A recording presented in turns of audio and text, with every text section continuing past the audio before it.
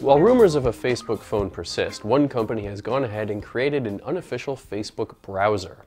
RockMelt, backed by Mosaic founder Mark Andreessen among others, is so tied to Facebook that at the time of the browser's release, you couldn't even get an invite to download it without having a Facebook account.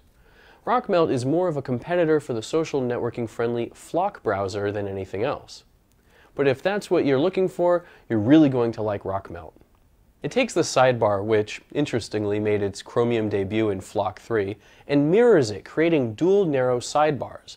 The left sidebar, called the Friends Edge, is dedicated to your Facebook friends, showing who's online, filterable by favorites, and a Show All Friends button.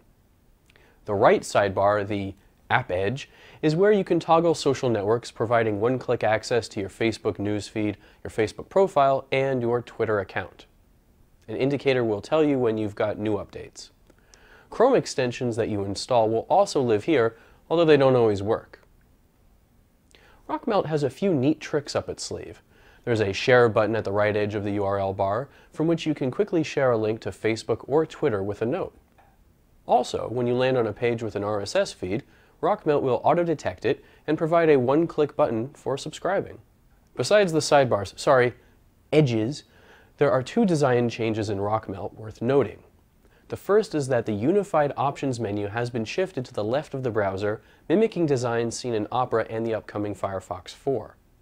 The edges can be toggled here in the options menu or by hotkey. But RockMelt also resurrects the dedicated search box. Since the location bar here possesses the same omni powers that it does in Chromium, as well as Facebook friend searching, it's not entirely clear why the browser has sacrificed the screen real estate. Note that it won't search your Twitter contacts. Given the premium that the sidebars force on open screen space, I can't say that this was a good idea. More importantly, RockMelt unabashedly forces you to log into your Facebook account and share your friends list with it before you can use the browser. The company says that it doesn't share your data with anyone, and I'm inclined to take them at face value simply because these social networking features require a trade-off.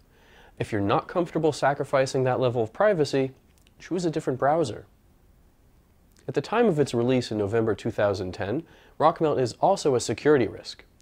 It's built on version 6 of Chromium, while the stable build of Chrome is already well into version 7 and is expected to hit version 8 before 2011. Given the hypersocial, privacy-busting behavior that RockMelt encourages, running without the most up-to-date security patches poses a massive potential security risk to users. RockMelt is an encouraging take on the social networking browser phenomenon, presenting an interesting alternative to Flock. It still has numerous kinks and bugs to be worked out, but if you live and die by Facebook and Twitter, this might just be the browser for you. It's currently available on cnetdownload.com. With a first look at RockMelt, I'm Seth Rosenblatt.